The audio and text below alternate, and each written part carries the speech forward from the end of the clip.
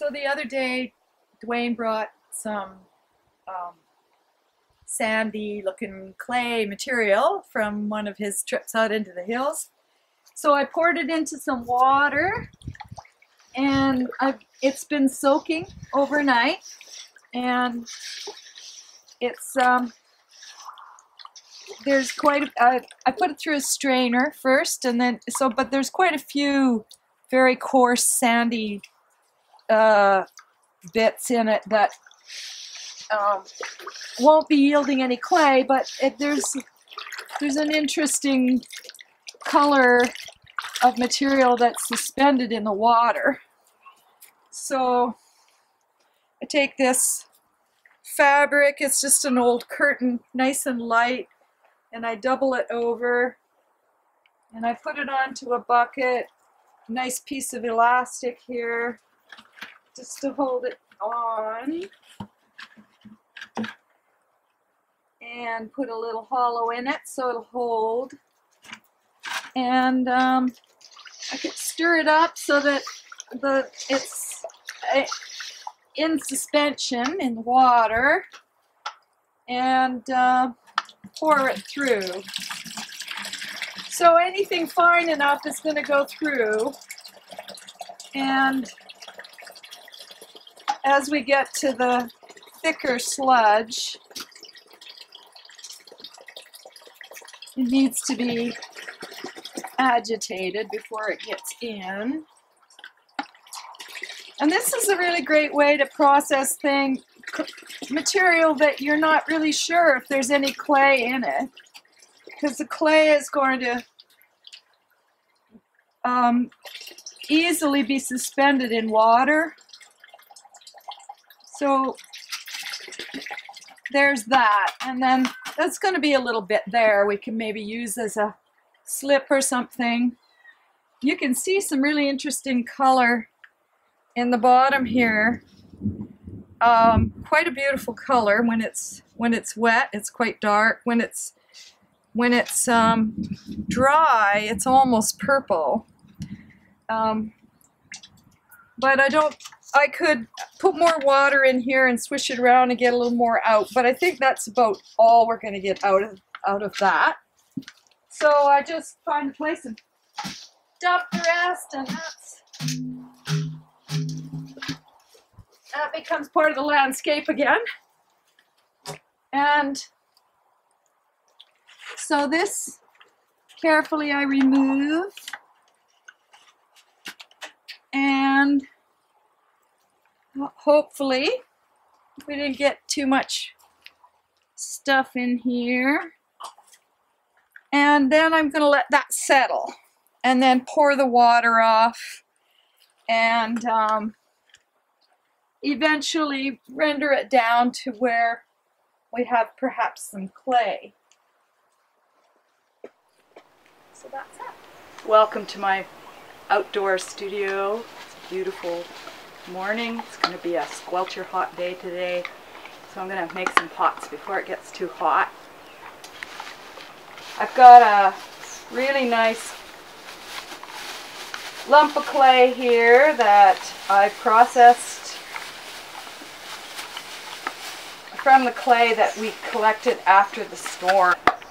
I'm calling this the storm clay, but it came from just up the road.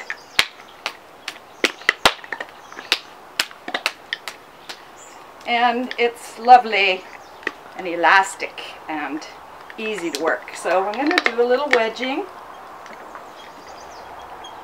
It's always good to remember that a master makes things look really easy. And I'm not a master, but I'm hoping that you can relate to my process of exploration. I'm just getting to know this particular clay body, but I have made a pot with it. It was a larger pot, which demands a lot more from your clay. So I know what it can do to a certain extent. And I'm just going to show you a smaller pot. And hopefully you'll get just how easy it is. But I will be running into some problems, I'm sure, and you can see how I deal with it. So I wedged it up a little bit. It's just a very yummy clay. So I'm using a little terracotta planter saucer. You know, you can get them pretty much anywhere that sells pots for plants. And this is what they call in the Pueblo pottery tradition, they call this the puki. It's just a little form that you start your pot in, and you can turn it really easily, because if you just started with clay and tried to turn it, it would stick to whatever you're using. I also have this cool old, I don't know what you call it. It's a stool with a spinning top on it, kind of like a piano stool. It's been very handy for just for setting my pots on while I'm building. It works a little bit like a potter's wheel, but you're just turning it very slowly when you're hand building. So, and I'm going to wedge up a little piece and just slowly form it into a tortilla shape. And I find it kind of helpful to just run a rolling pin over it, I guess, because I've had lots of experience making pies. And just give it a little more of a consistent thickness. You don't really want a super thick bottom, but in a way it doesn't matter, because you can carve it away later if you want it thinner. And then I'm just going to center my puki on this and work the clay into the puki so that it's touching, just gently touching. You don't want to just really squeeze it in there, because you don't really want it to stick as it starts drying. Now I had plenty there, but I just trim it off with my knife kind of like making a pie crust.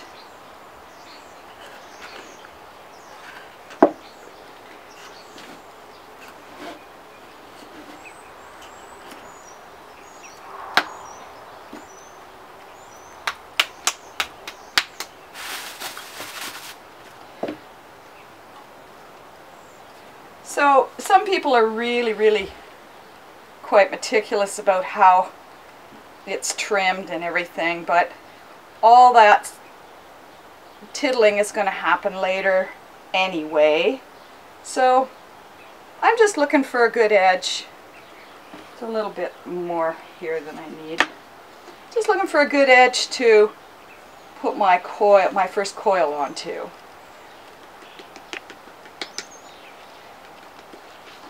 I'm just doing this just to kind of get more of a even thickness in the bottom, but I will be using my rib later to get that really smooth, so I'm not too worried about making it all just perfect at this point. So that's ready for the first coil. Now this canvas table is lovely for wedging, but here in the desert things just dry out so fast. So I'm going to use this piece of formica, which I just got for rolling out coils, because it doesn't tend to dry out as fast. And you don't want your coils to dry until your pot's done. So I'm going to kind of get it started. Now my sense of it is that it's already wanting to crack on the surface a little bit. So I'm going to wet it and just get it nice and slippery.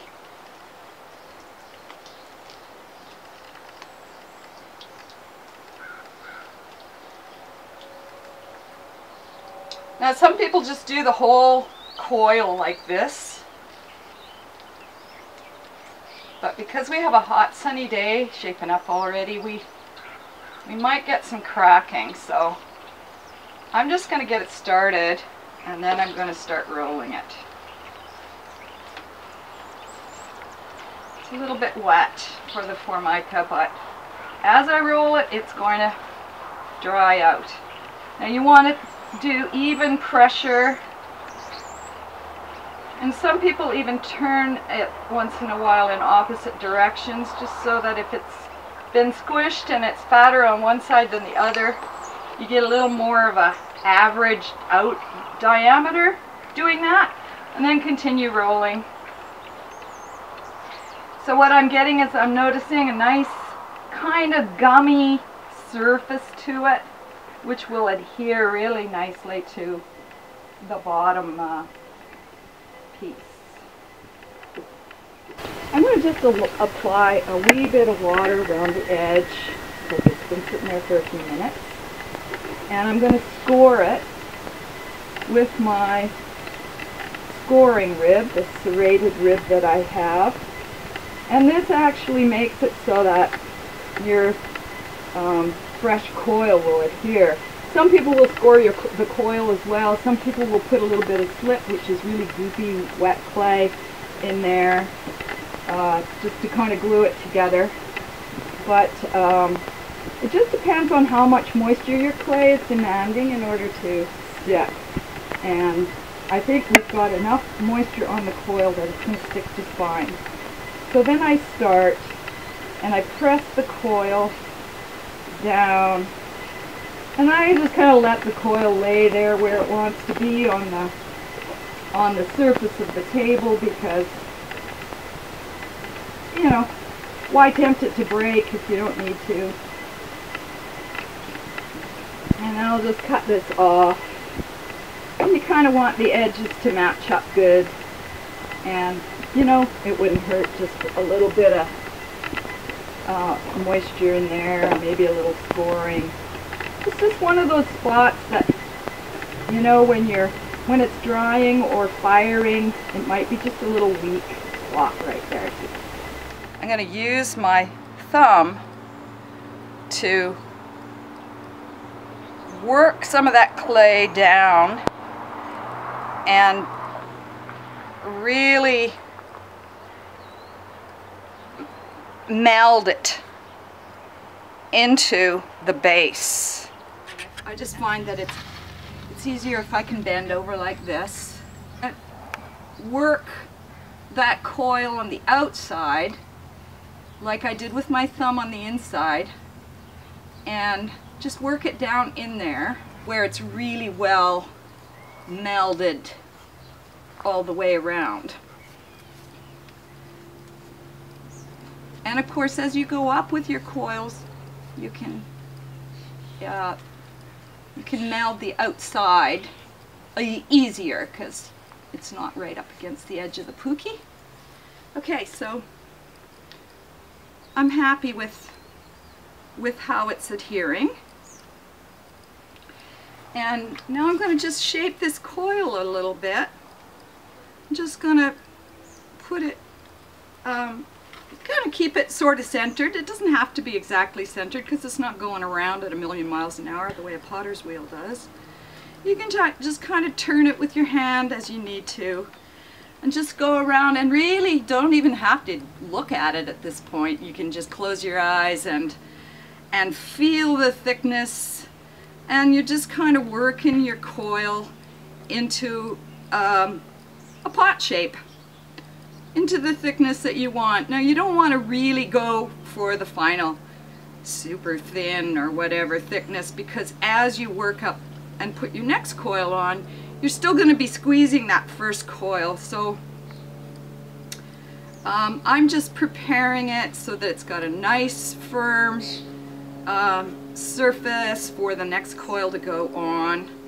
And I'm feeling around at the bottom of the pookie just to make sure that it's nice there. You can even kind of run it like a potter's wheel and just get it, you know, nice and consistent there. And I can do the same thing on the inside with my thumb. So I know that it's well formed. I don't have to be worrying as it's drying or as it's firing that I did some little thing that weakened it in its initial structure. So the best thing to do is to just bring it up as a cylinder, make sure it's very, very strong that way, and then in the end you slowly bring your final shape into being. And it's looking good. So I'm going to go back and make another coil. So a word about the coils.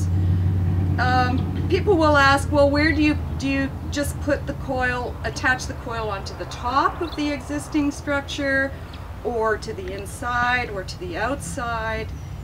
When you're melding, do you bring the bottom clay up over the crack or the top clay down?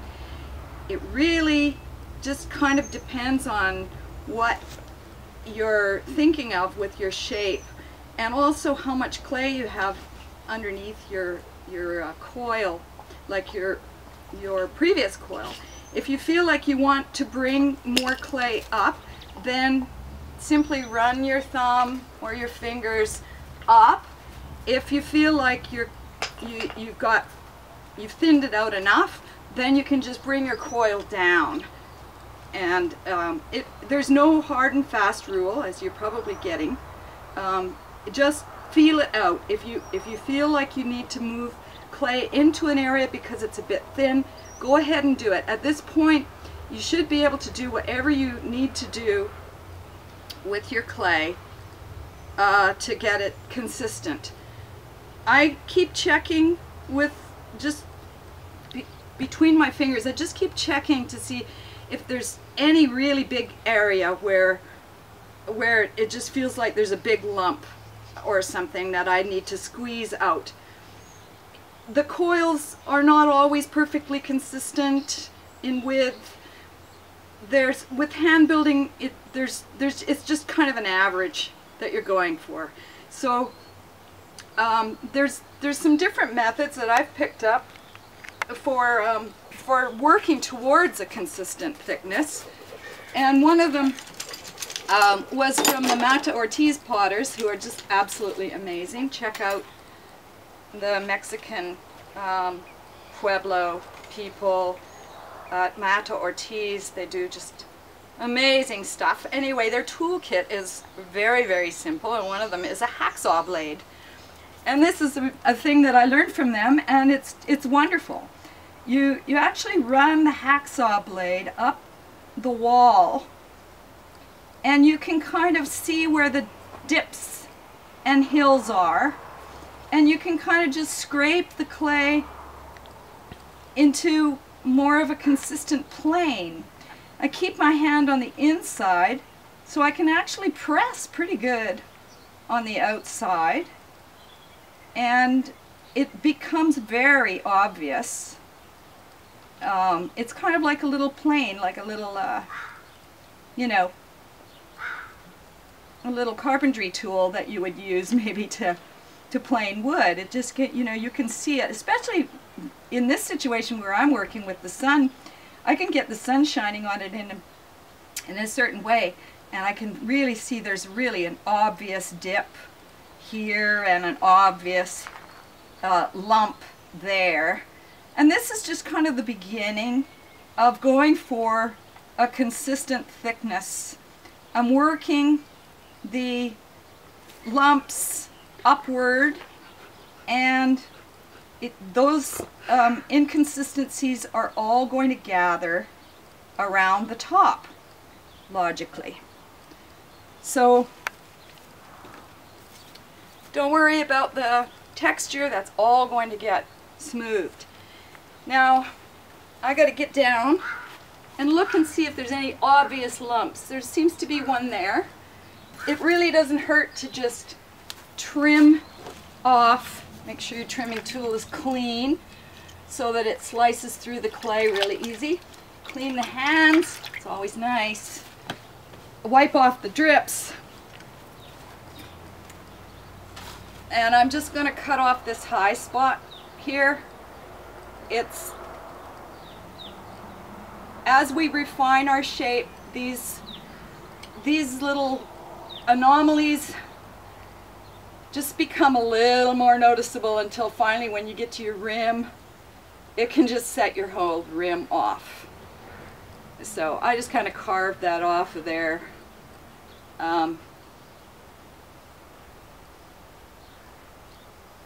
Some people use a needle tool. The Mata Ortiz people use a syringe, a surgical syringe, to trim off the top. Some people are they want to trim the top every coil. Other people just leave it for the end. Master potters have, you know, I've noticed through YouTube watching different master potters, they all do it differently. They have their way that works for them. And some of them won't trim the top until just before they start refining their rim. So just depends on how fussy you are. So I'm just eyeballing this, and it looks pretty good. Kind of hard to tell where to put your head, you know, or your eyeball, but that looks pretty good. It's a little warbly, but not in a big way, just in finger pinching texture. So I'm thinking that my next coil, I'm going to start becoming aware in my shaping that I'm going to bring it in. So now would be a really good time to refine the inside a little bit, because as you bring the shape in, it gets a little harder to get inside. Small is not necessarily easier. So with the rib and the sun shining on the edges, you can really see when there's a dip or a hill on the inside. And why not just go for really making it nice and smooth. Even though this pot will probably be fairly closed at the top and you won't really see a lot of this, while we can get at it, we may as well make it as nice as we can. Later on, when you're in the sanding stage, you can go in with the sandpaper, but this is definitely the easiest time to refine your pot, when the clay is nice and soft. So that's pretty good. I could get really crazy with the details, but then I'm going to be fooling around with this pot for a while longer, and my fingers are going in, as you can see, so I'm already, you know, fingering over what I did with the rib. So don't need to get, you're not, you know, working on the final product at this point. You're just kind of making it easier for yourself as you go further in. I just dinged the outside, so I'm just evening that out. So I'm going to go for my next coil. I made 4 pots today, and 2 were with the our local clay, and the other 2 were very experimental with some white clay that we got at Dead Man Valley. I just really want to check that clay out and make sure that it will actually fire as a clay body, but I may end up just using it as a white slip because it was very difficult to form even small pots with. So this one I just took it off the pookie and put it on my banding wheel.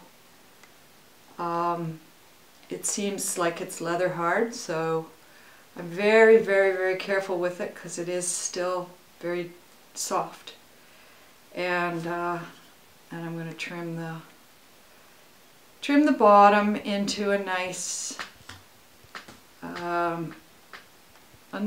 flowing shape. You can see there's a mark there from the pookie, so I'd like to just get that down to where the whole shape flows right from the foot. And it's always a little bit scary doing this because, especially if you're not familiar with the pookie and the thickness that you can go to when you're carving. But I'm checking the inside, and it's quite round on the inside, so I think I can safely carve away a fair amount of this corner without going right through the pot, which happens sometimes. That's one thing that you have to come to terms with when you're potting, especially when you're just being an intrepid pioneer with your clay like I'm doing. You have to enjoy the process and accept the failures as part of the learning, which is kind of the secret to a happy life, I think. So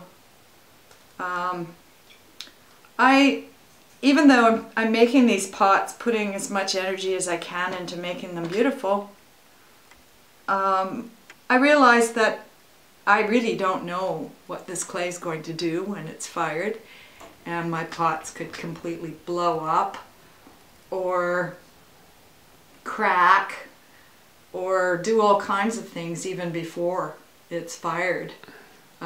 It could just prove that the clay body is not sufficient, plastic enough to even survive the drying. But I do have 3 dried ones, and they did fine, so I'm hopeful. I think this is actually a fairly nice clay body. After working with the other one the white one this morning, I would say that this one is quite doable. I've worked with easier clay, but I think it's a matter of doing lots of wedging and really just working it until it's very, very plastic. And then it kind of will behave with the hand building. Having a good hand building clay is a whole other thing compared to having a good clay for throwing on the wheel. It needs to be very understanding. So it looks like I'm actually getting past this little groove that the Pookie made, and it's still very damp, so I'm not going to get it super smooth, but I think I can disappear that line and get a really nice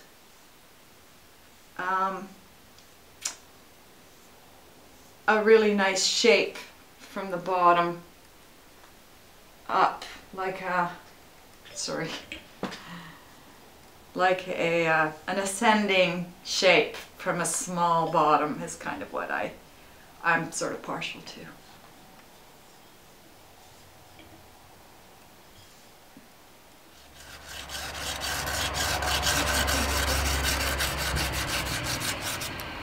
So I was doing a little research about the Pueblo potters, and of course one of the most famous Pueblo potters is Maria Martinez. She's no longer with us in this world, but she was one of the first Pueblo potters to actually become known outside of her pueblo. And she was a master potter, which means a person that goes out and gets the clay, processes the clay, makes the pot, does the decorating, does the firing, and she said the thing that really changed for her and brought the quality of her pots up to this flawless state was she discovered sandpaper. And this would have been back in the, I don't know, maybe the 20s or something. And she discovered that sandpaper came in many different grades, and so she really got that down to where she could just make her pots like it's just smooth and shiny as glass. And she would sand it like what I'm doing. I started with 100 grit, and you'd sand it down so that you pretty much have all the divots out, which is kind of where I've gotten this one too. And the divots sort of show up as little dark bits, but I'm really close to disappearing them all, and so then I'm going to go into a different grit sandpaper and keep on going until I get it smooth enough where I can actually do a burnished layer.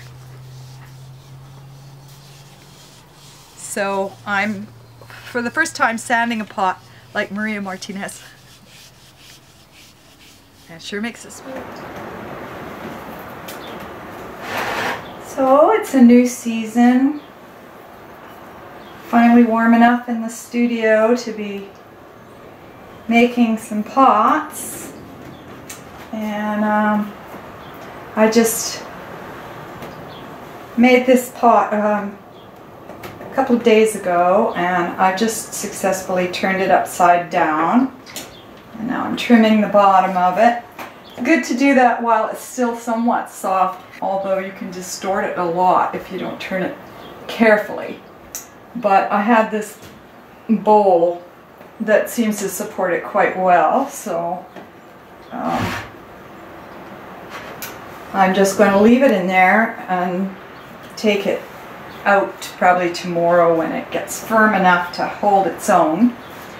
There's a pot over there that is firm enough to hold its own, and that's basically the shape and size of this one.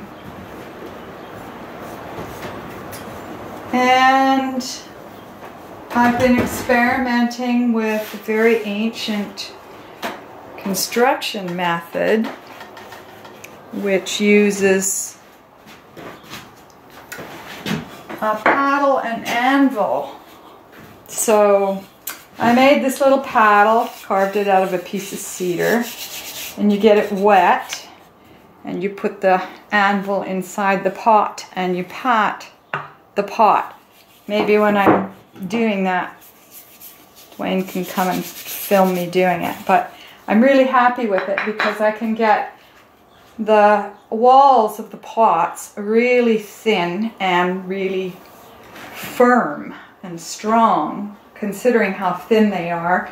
And I used the paddle and anvil for this bowl this morning, and it's very thin and consistent, and if it works, I'm going to use this pot to form other pots on top of it. It'll be a form pot for the bottoms, and then I'll be able to make more sort of this size, like this one. So this big guy, I'm just turning it and drying it, and I used one of these bowls for a form for the bottom half, or just for the bottom so that I could take it off. So you just lay the clay on top and paddle it down onto the form and then lift it off. And it's quite thin and it's quite large, and that's the first time it's sat on its own bottom. So I'm quite happy with it. It's a little asymmetrical, but it's got a lovely feel to it, and it's just a great opportunity for decoration.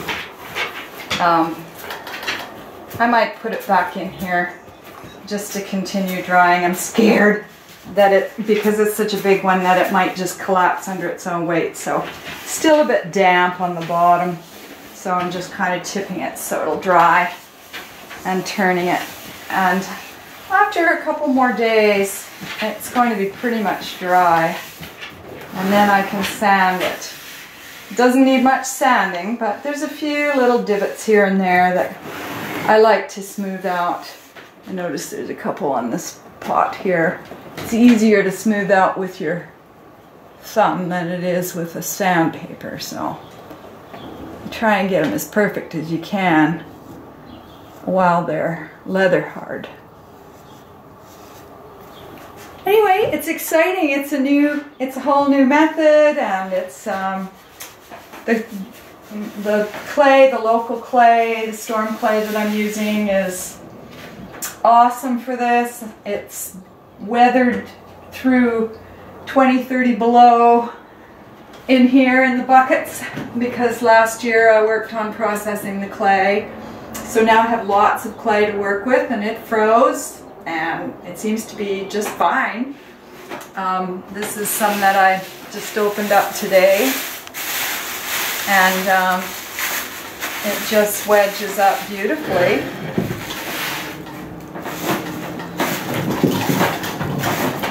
So we've got a winner here with our clay. It's just got a beautiful consistency, and now after all the test firing we did over the winter, we know it has a beautiful color too.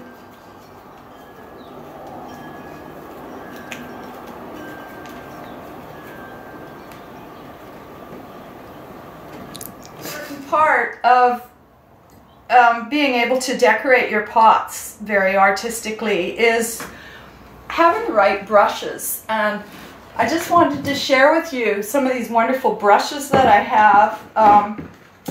These ones were made in Japan, and the Japanese have, well, probably the longest tradition in the world of making pottery. And they're wonderful brushes. They're made of bamboo and various types of hair. I think this one is goat hair. They are chosen hair by hair to make the bristles lie properly. And I've treasured these. I've used these for years and years. There's another one which is a little bit softer, and so you would use it for larger areas. And they even put a little ribbon at the end so you can hang it up if you want. And most of these are goat hair, and you know, these are for applying large areas of slips. So what I was interested in is getting some really fine lines. And in my research, I found that a lot of people, the Pueblo people, when they get these really fine lines in their designs, they actually make their own brushes. So I got some cedar and split the ends, and I put some goldie hair in the ends, and I'm able to, they're gradiated, and I think there's probably about 5 hairs in this one. And I'm able to actually load the slip onto that and just lay it onto the pot as I'm moving the pot on my banding wheel. So I'm able to control a very nice, long, thin line with that. And if you're not so up on making your own brushes, you can actually find brushes like it, not quite as fine, but I've used this one a lot. This one I just got at a hobby store, and it's what do they call it? A pinstripe brush. So these are designed for the same kind of thing, but they're just a little wider. I've got a few of them, and I tend to just like keep them stuck all together so it keeps the hairs straight. Just give them a little bit of saliva after you're done using them, and it keeps them nice and straight. Brushes are everything for the person who wants to paint really fine design work, which I'm particularly attached to. I think it's the ultimate thing that you can do for your pot, is to just give it a really gorgeous design that connects you with the place where the clay came from and where the artist is living. By the way, while we're talking about brushes and painting,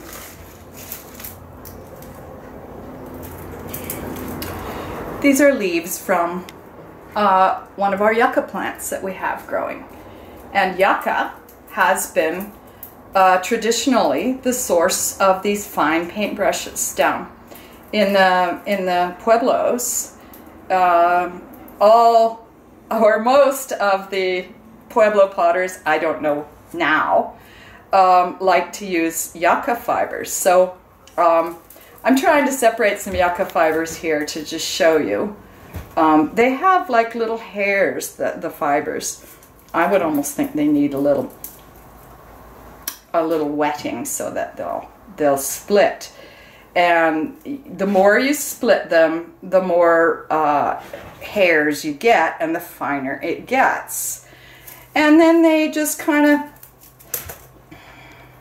this is a very rough one, okay, but I don't personally use yucca brushes because I think, well, that's what the old ones used when there was nothing else available. I'm quite happy with my beautiful Japanese brushes and my little brushes that I got at the craft store. They're working very well, but these yucca fibers would also work very well for certain for certain things. You see it, and I've seen them used, and it really depends on the pressure and how you drag your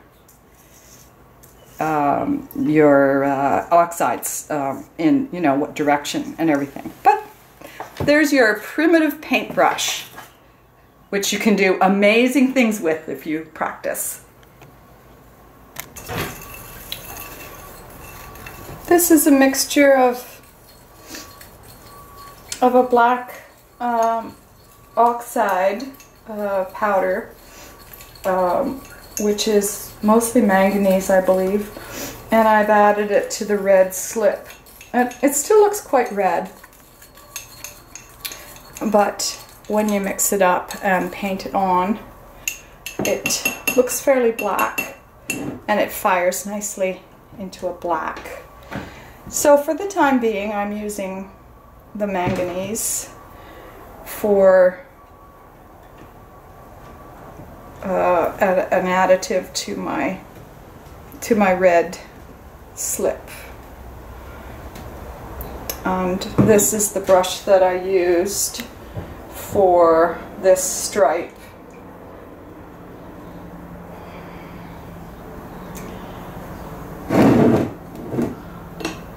And this is the brush that I have been using for these fine stripes. So I had a piece of paper, and I estimated the quadrature just to get a symmetry. And then I did my banding there and my banding down here, and then I've been applied the white slip, which is this one.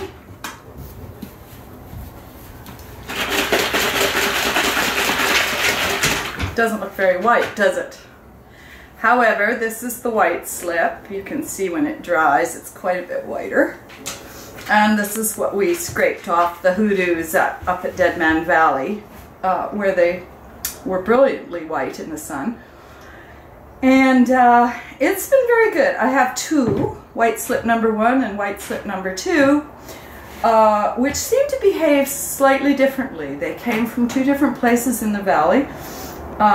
One acts really well for large areas without cracking, and one works for lines without cracking, and they don't seem to work interchangeably in those situations. So this is stuff that I've just learned through you know, applying and firing and drying and seeing what works and what doesn't. So these are the characteristics of the clay that I'm using from this area, and takes a while to figure it out. Lots of trial and error, but it's lots of fun to do because it gets you out, and it gets you detached from the results in terms of just hanging on to a finished pot that's perfect. You just let go of that and get excited about the process. So this little banding wheel is really handy for doing precise work, but sometimes I just use this nice soft padding. I get comfortable because when you're working with a brush and you're doing precise brush work, which is what I really want to do, you need to get your body comfortable, and you need to be able to change direction easily. So if I was, so I've already blocked these out, but they need another coat. So I'm going to just show you. So when I start at this point here, I want it so that I can run the brush in the comfortable way, and then I'm going to have to change position as I work. So I'm using I have 2 containers of my mix here. They're basically the same. So this is one that has actually soaked for a couple of days. It was completely dried out, and all I have to do is add water and stir, and So I don't like to waste any of it. So I just roll my bristles in there and work it up the sides. As the side of the little container is like your pellet, and you kind of have to distribute this stuff really well into the brush, because if there's lumps, it'll just immediately get sucked into your clay and it'll make a little lump, as you can see that there are. So okay, so I'm holding the brush the way it's comfortable for me to get a good swipe, and I'm moving my pot to where it's the good position for it. So I'm laying the second coat on. It doesn't go very far. Sometimes I have to twirl my brush and get some more on there. So it's a slow process, but because the brush is long, it makes a consistent line. So it's going to take a while. It'll take a couple hours to just get these nicely laid out. So what I'm going to do is I'm going to thicken these lines, but because they're laid out now, I originally laid them out with some pencil, and then I put the white slip over top the pencil, and now I'm getting my black slip on top, and I know where I'm going with the design, and at least this far. So I have a feeling about the design and how it's going to go, but the pot makes the decisions ultimately. The shape of the pot asks for the design.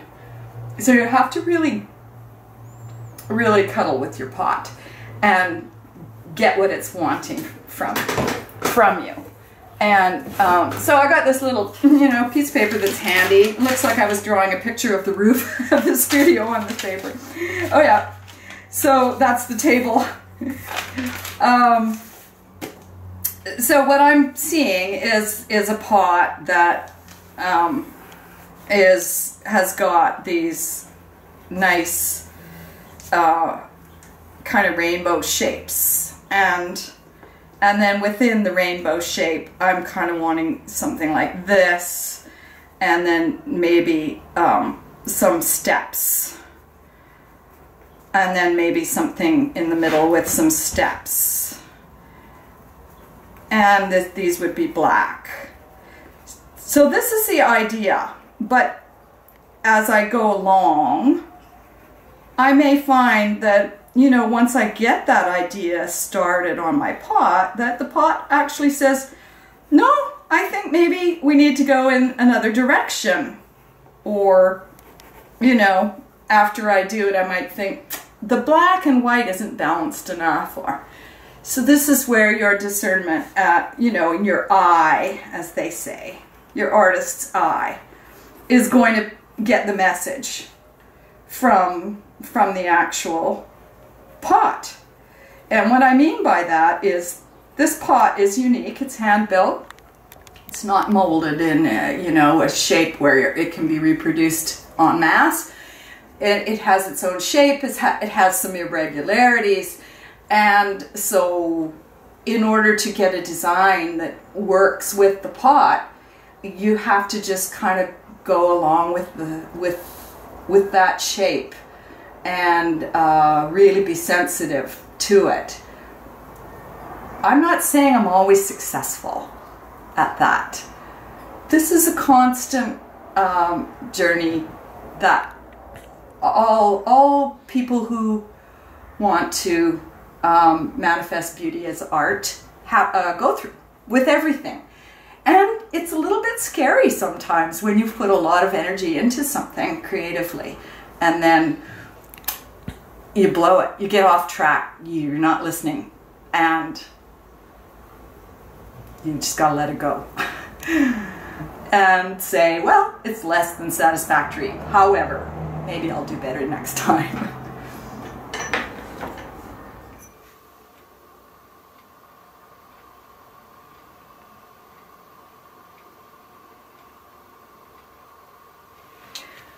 Just making these stars. They're coming together.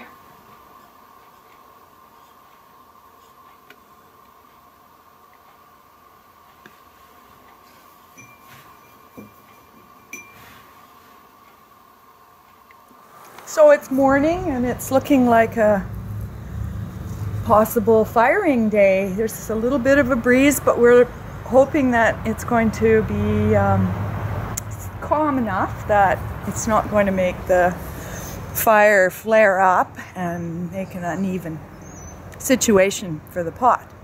So this is the warming up stage, and I've been burning a little fire for a few hours, just warming up the fireplace. And I'm warming up the quemador, which is the container that I'm using to protect the pots and during the firing. And I'm warming up the bricks that I will be propping the quemador on, and everything's getting warmed up while the pot is in the oven and it's warming up. So the idea is to bring everything up to a nice warm, almost hot temperature, load it all up, and then build the fire over it.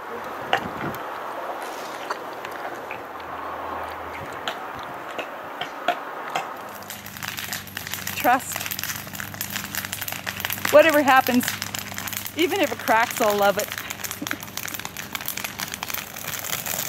This is why I wanted to build the fire pit, the fireplace out in the open. The door just cracked and fell apart, and the pot is now taking the full flame.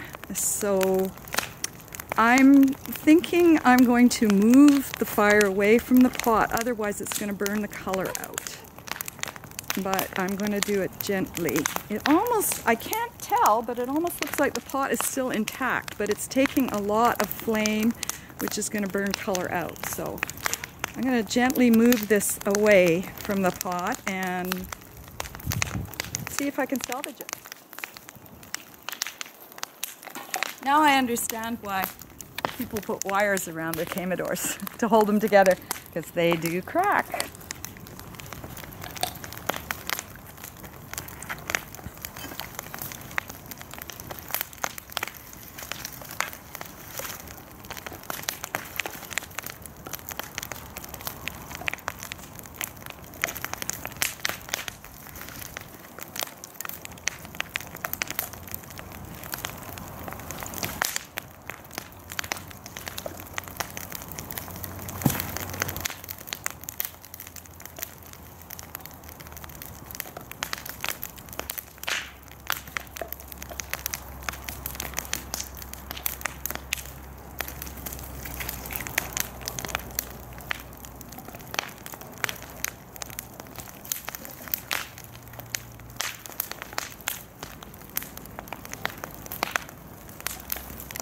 Holy smokes, it almost looks like that pot is intact.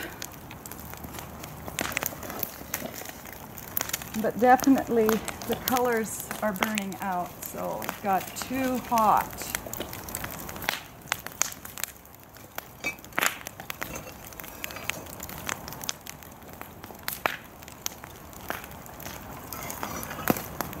Wow, my flower pot completely disintegrated. I'm not going to be able to wire that one back together.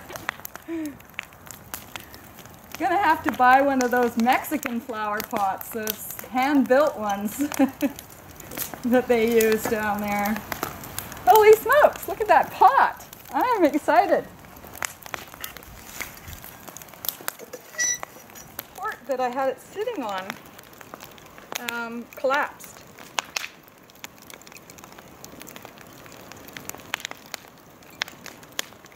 You see that?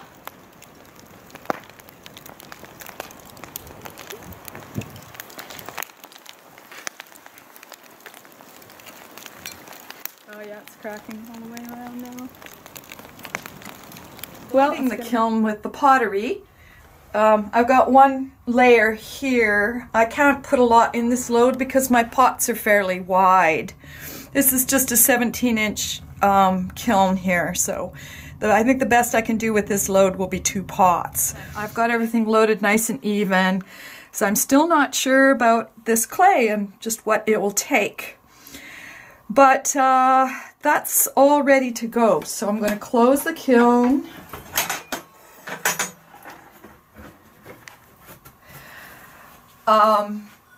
Almost close the kiln. I'm going to leave the lid open like this.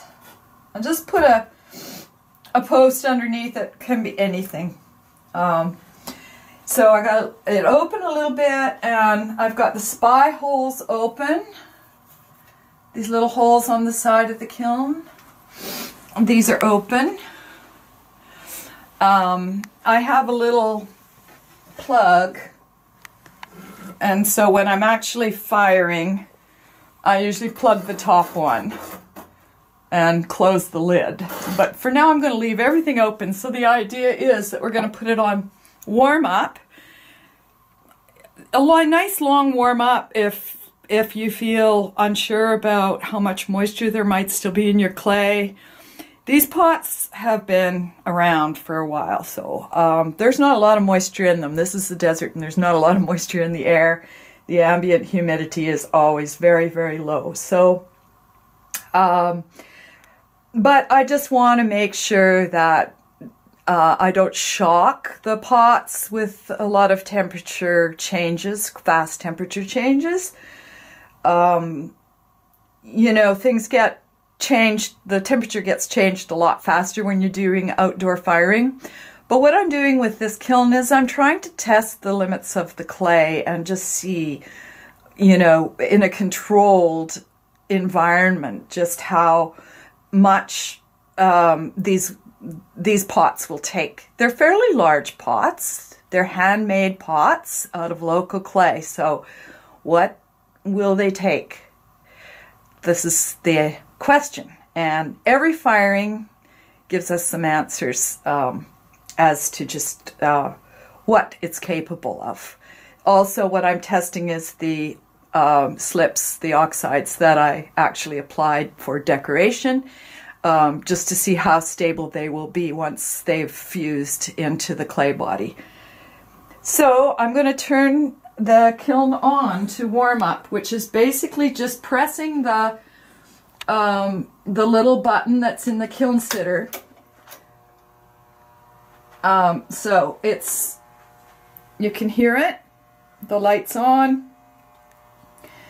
I'm going to put this on to estimated,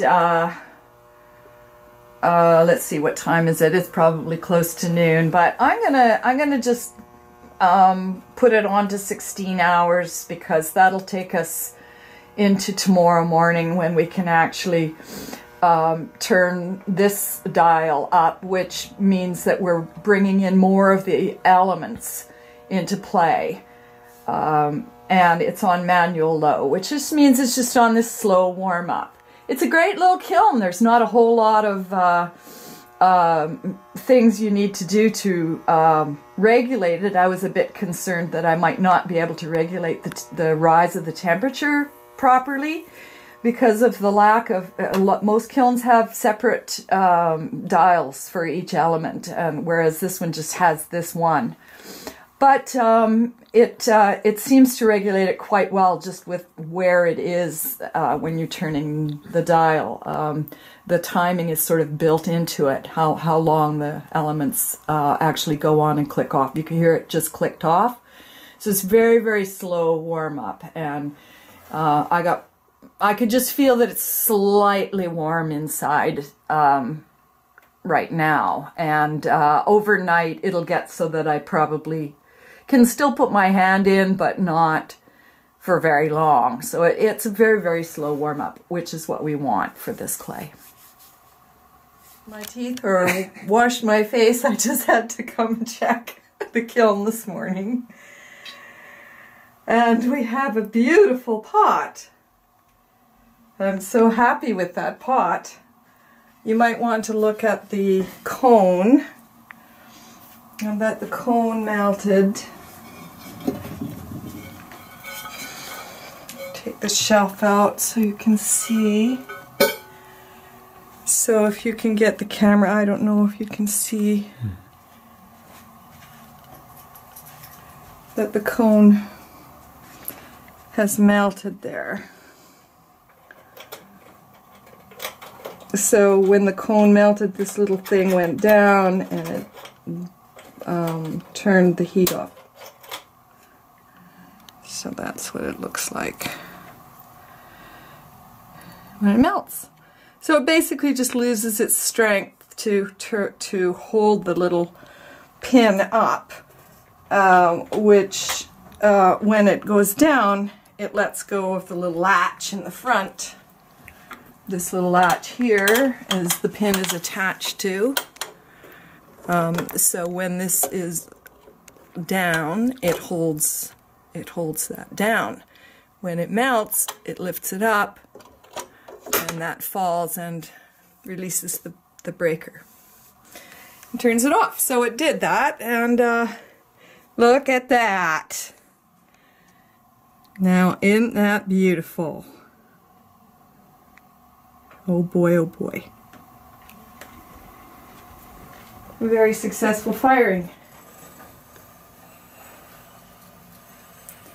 This is the third firing, and it's still really warm in here, but I still haven't learned my lesson. I tend to just always want to rush into these things while they're still hot. Probably all those years of doing raku. Anyway, there's my little lizard planter.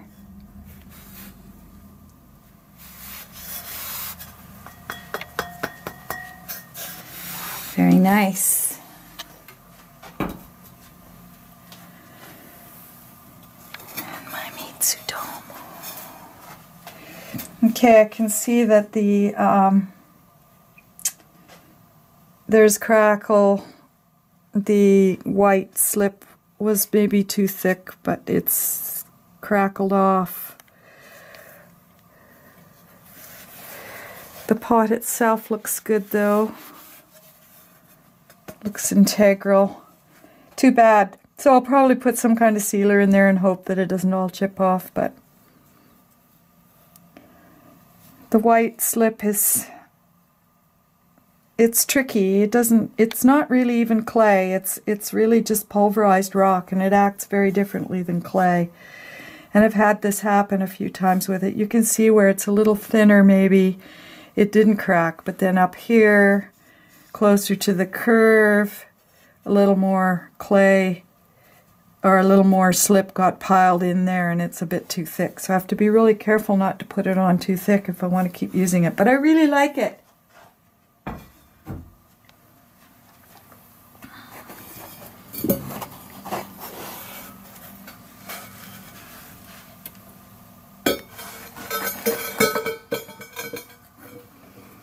You can see my cone 06. So this firing was just a little bit hotter than the last one. So we'll see how these pots react to having a little more temperature.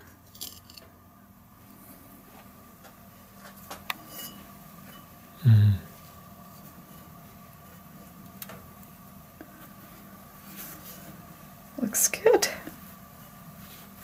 Beautiful. Magpies.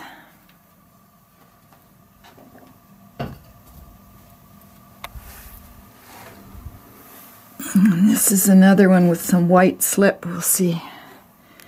And it looks better. I don't see that crackle. So I think we're good on that one. Another magpie. So tell us about your magpies. Well, this little bowl is about a magpie that I saw up in the tree one day when I was walking. It's a snowy, it's a winter scene, and he was up in the tree and over by the river, and This is the sagebrush, and the checkerboard is just kind of like I sort of see it as the light and dark changes of the environment, and then those are the river, turbulence of the river. So just the symbolic elements. And I love this guy because it looks very, almost like a yin-yang symbol. And those birds are very black and white, yin and yang. And they're tricksters too.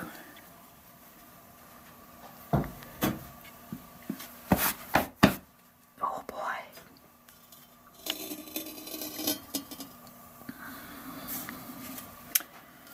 "11 geese a-honking." Wow.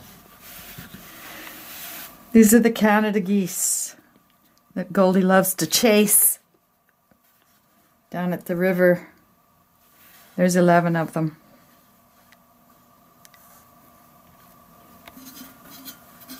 This is a hot pot. I can feel it through my gloves. There's a slight crack on the bottom, but not much. The larger pots are more of a challenge. When I'm making them, I have to make sure I really compress the bottoms when it's still wet clay, and make them really, really strong. Because that's a lot of clay moving around with the temperature changes. But I'm happy with that. That's a tiny, tiny little hairline crack, and it probably doesn't even go all the way through. So that's the red slip from Dead Man Valley, and the white slip, and then the black is the red slip with the black manganese added to it.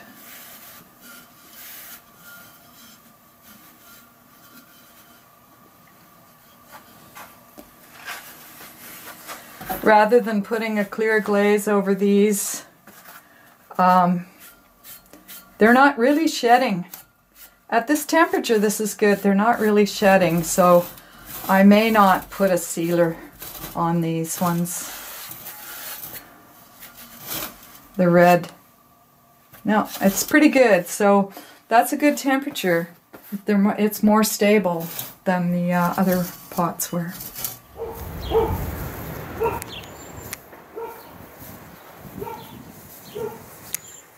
Welcome to my beautiful studio. Dwayne and I built this a couple of years ago, just mostly to store pots in, but now I find that I'm really enjoying working in here. And I just wanted to show you some of the test pots that you've seen get constructed on this video, and just show you what the results were. So you might remember this shape. This was fired in our wood stove over the first winter, and the black that I was testing burned out. So I ended up just kind of like putting the design back on with a felt pen. And it was actually a very nicely burnished pot, but it cracked in here. And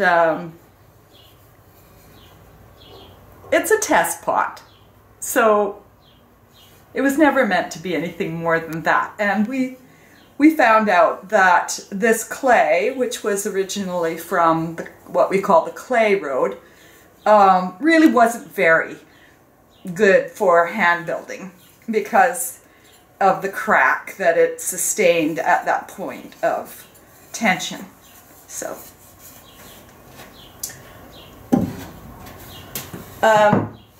I think this one might have been one of the first ones that you saw me make. And it's a lovely little pot, and the color of the clay body is quite beautiful. This was just fired in a cooking fire outside one day when we were making, I think we were doing some salmon, and I thought, well, that looks like a good spot to try this little pot that I'd made. So when it came out, I just painted on some designs because, if you'll recall, I was still longing to find the pigments for design work, and at the time all I really had was paint that didn't really hold up to firing, but it didn't crack, so I kind of like it. This one was one that you saw me burnishing with, and I ended up putting some of the Dead Man Red clay slip on for decoration. That's the red color, and it didn't really stick to the burnish, and so there's some combinations that don't work with finishing that I learned from this one. The white is actually the Dead Man White slip, and it turned out quite well on the clay body, but on the burnished and red slipped, it started flaking off. But anyway, that's what happened to that one. This one is quite successful in that the white slip just did very well on top of the burnished. My burnishing is a little less than satisfactory on this, but we're still using that old clay body that I had picked up down by the waterfall, and not the storm clay body. So and then after a while I discovered that the storm clay was really where it was at. There is a crack here, so this clay body really didn't like to go through the temperature changes involved with firing. So that's the result of that test, was that it was less than satisfactory for a clay body.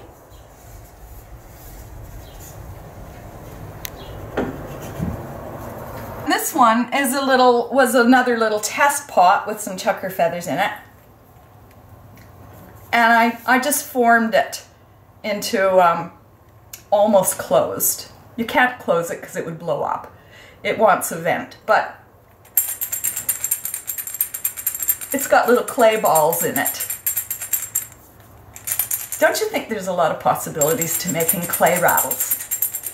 This was the one that we fired in our outdoor firing, and I call it my chukar feather pot because the designs are based on the feathers that come from one of our little birds, a chukar. It's like a partridge.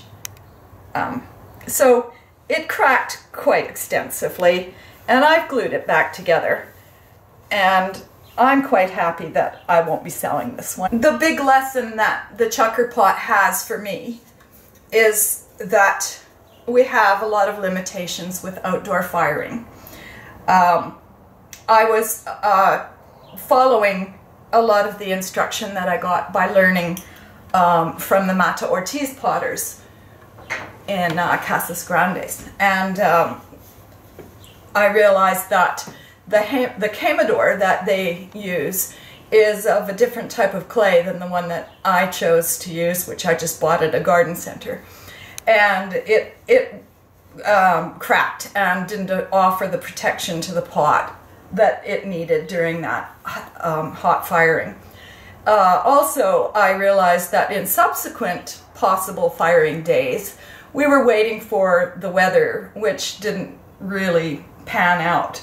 And then by the time we did get some calm days, we had problems with fire season here in the desert when open fires aren't allowed. So what I decided was that I wanted to get a small electric kiln so that I wouldn't be restricted. But it was kind of a hard compromise to make because I am kind of attached to firing in the primitive way with my local clay. But I'm not saying that I won't ever fire outside again. I think that there needs to be more research on firing here outdoors, and that will be another journey for a video. I'm just checking my latest pot that I made yesterday, and this is a flying saucer. I can see it's a little bit off, but it's drying nicely, and when I sand it, I will probably adjust it a little bit in shape. But I love this shape. I've made it before, and it's basically formed in some bowls and coiled and all put together with all the different techniques that I've learned for hand building. And now I'm just trying to get it to dry evenly. So throughout the day, I'll probably adjust it, reposition it so that the edges will dry nicely and not put too much stress on the hole. So yeah, I like the flying saucer shapes because there's a lot of room for decoration on there. And these shapes are, you know, these are the, like I mentioned, the classic sort of Nampayo, you know, a nice round belly, nice ascending shape, and then almost a non-existent rim here. Just, and with my paddle and anvil method that I'm learning, it's not my method, it's a very ancient method, but I'm learning it, so it's new for me, but I'm able to get them much lighter, much thinner, and much stronger, so very resilient. I'm hoping that they will fire out as resiliently.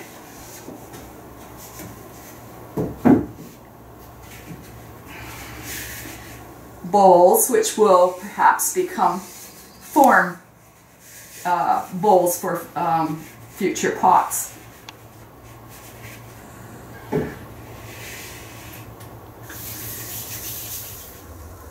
Do you remember when I was showing you about the paddle and anvil method, and I was looking, or I was referring to a large pot that I had drying in a basket? Well, here it is. It's sanded up beautifully, and I just kind of went wild on these designs, these asymmetrical designs, because the pot itself is a little asymmetrical. It hasn't been fired yet, but it's fun. It's a departure from the symmetrical designing that I've been doing, and it just felt really good.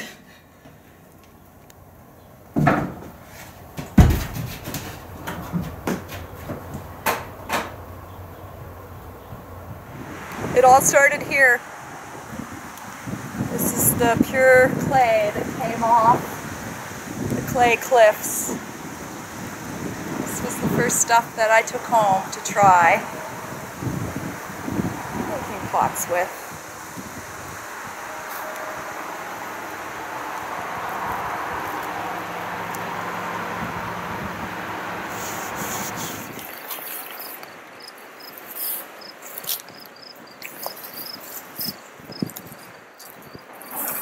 One thing I've discovered about clay, which works for hand building pottery, is that there seems to be two kinds in this area. And there's clay which has been sitting inert for several millennia, since the Ice Age deposited it here. And then there's alluvial clay, which has been moving around because of the wind and the rain and runoff, etc. And here we have an example of alluvial clay. It washed down just recently. We were in the deluge that happened.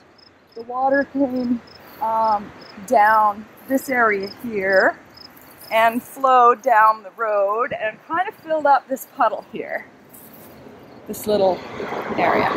And So even though there's a lot of gravel and sand, if it was processed and put through the screening, that we would find that there was a lot of elasticity, and it's probably very good clay to use for pottery. So I've been thinking about the famous potters of the Southwest, and them being a major inspiration for me, and where did their inspiration come from? This area had been a huge pottery area, ceramics area, for a couple of thousand years, according to the archaeological evidence. But it had been lost, and there was nobody making pots for probably, 50 to 100 years. It kind of had been lost, and things weren't looking good for the pottery tradition in the Southwest, the Pueblo people. And we had a few people wanting to rediscover that tradition, but they had nothing to go by except the shards and the clay that they could find, and the technology that was available to them, the open fires and the pigments that were in mineral form or plant form. So it was a long process, and we have them to thank because we can access the information from their long learning process over the last 100 years or so. I've mentioned a few of them. But what do I have here? There's no tradition. This area that's so rich in clay has no shards, and so I've had to use the shards of other cultures to learn, and the shards of knowledge that these people hold. So I honor and thank them for that. But what I have here is just clay, just earth, and the forces that move the clay around, the rain, which comes sporadically, the big river that's pulling things down towards the sea. And so this video has just been to share with you my process of discovery. And one of the things that I learned first off was that in this area right here, this is what we call the clay road, I saw some really pure clay falling off the cliffs, and I took it home and tried to make pots out of it, and I learned that the alluvial clay is better than just the clay that just falls off the cliffs fresh. So I went into, I did my test pots with the clay road clay, and today I'm bringing them back, and I'm giving them back to the clay road. And this is where they started, and this is where they'll sleep. And if someone comes along and finds them and decides to take them home and treasure them as shards and remnants of some process in some human hands, that's perfectly fine. I'm just turning them loose.